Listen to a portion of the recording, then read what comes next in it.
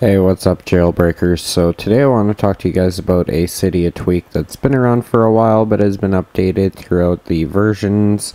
That is Twitter++. It is in the family of Facebook++, Instagram++, Snapchat++, and a bunch more.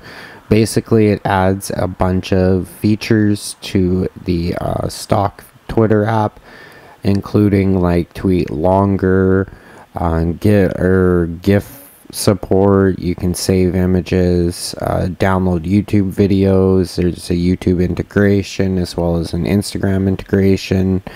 Lots of other things that you can really do. You can just customize Twitter quite a bit. So I'll just show you guys the options here. When you jump into your Twitter, you go to your main page here and then just access your settings like you've seen me do here. And basically you can see I've got a lot of the options enabled here.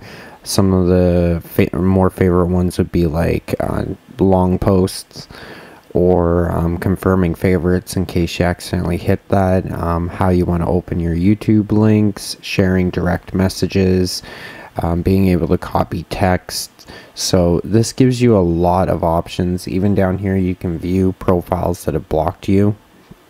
So it's ad supported. You can donate to them to have the ads removed, or you can tweet them for 30 days of ad free. I definitely recommend the application. Check it out. It's Twitter++ available in Cydia.